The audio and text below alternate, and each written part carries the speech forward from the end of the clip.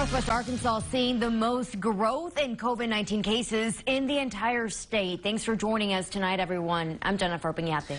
And I'm Chad Mira. But as KNWA's Andrew Epperson tells us, local hospitals say they are prepared to treat an increased number of patients if needed.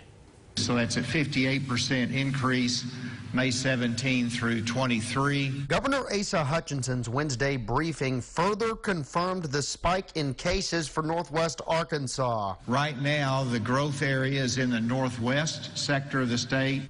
Washington and Benton counties are up to 326 and 339 cases respectively as of Wednesday evening. Two of the biggest counties with jumps, as many experienced this statewide. This is the growth rate of new cases in Arkansas by public health region. In a statement, Northwest Health reiterated its ability to care for a growing number of positive patients.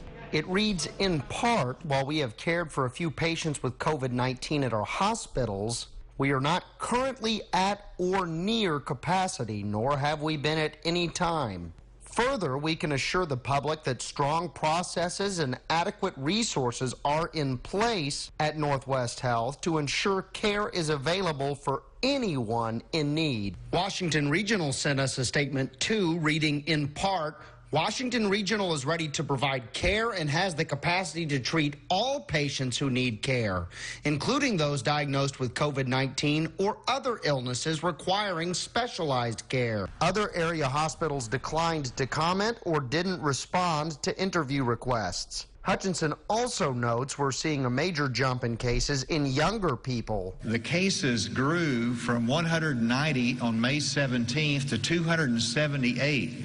That's a 46% increase. In Fayetteville, Andrew Epperson, KNWA Northwest Arkansas News.